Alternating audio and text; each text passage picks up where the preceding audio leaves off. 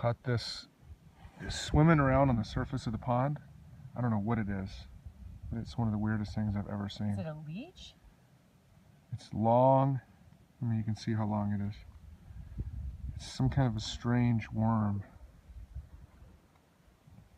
I don't know what this is. It's some crazy long worm. Tiny, really long. It was swimming on the surface. I thought it was a baby snake at first, but I don't know what it is. Anybody can help me identify this, I'll be happy.